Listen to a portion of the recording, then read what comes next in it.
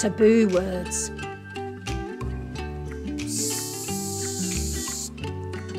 Today, I want to talk to you about taboo words.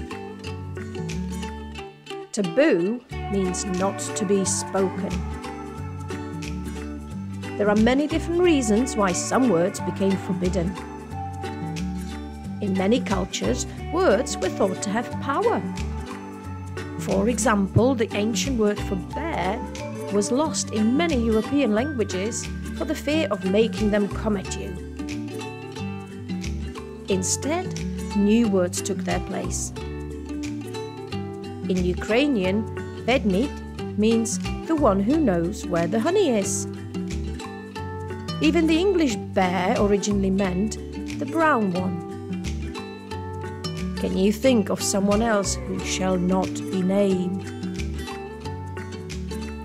The Victorians, on the other hand, really didn't like to talk about body parts.